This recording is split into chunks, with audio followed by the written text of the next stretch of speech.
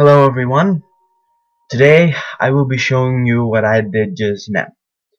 I'm going to show you how to record your own screen of your laptop or computer for that matter. The only things you need is a webcam and what I use, ManyCam. Okay? So I'm going to show you what I did. Now if you go to ManyCam, you can see here video and then you can see desktop. Okay? If you click on that, you'll see this, capture entire desktop. So if you click on it, you get the full screen right here.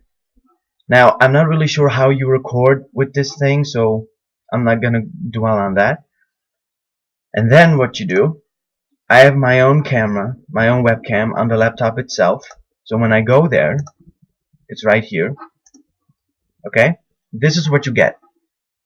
And it's recording right now, as you can see. Okay? Now, let's just say you got it, you did what you had to do, but how do you get it back to normal self? So if I click here, this is what you get. You get yourself. You can see me right now. If I want to go back, I just click desktop and then capture entire desktop. And that's where it goes. Alright.